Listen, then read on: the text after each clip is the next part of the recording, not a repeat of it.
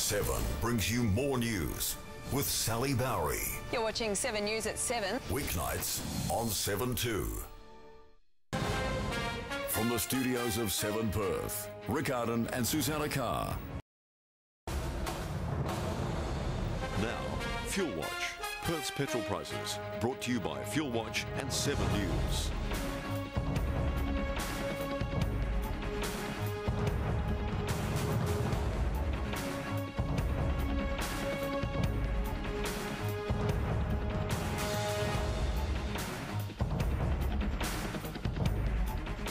Hi there, there's been plenty of rain in the last 24 hours. Perth has seen more than 10 millimetres and there's more to come. Storms and heavy showers are forecast tomorrow. There's been some big falls too in the state's southwest. Walpole has recorded 49 millimetres. Right now it's 15 degrees in the city and winds are from the west-southwest. We had an early max today at 10:40 this morning. It had peaked at 18.5, just 4 degrees higher than the overnight minimum. The heaviest rain has been recorded in the hills where there was 25 millimetres by 9 a.m.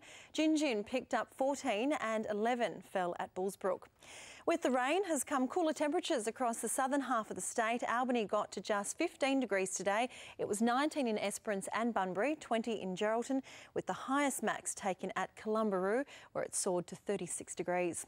Tomorrow, showers and storms are forecast anywhere from Geraldton all the way down to Albany. It'll be wet in Esperance too, but dry, and 21 in Kalgoorlie, and sunny weather's forecast for the north.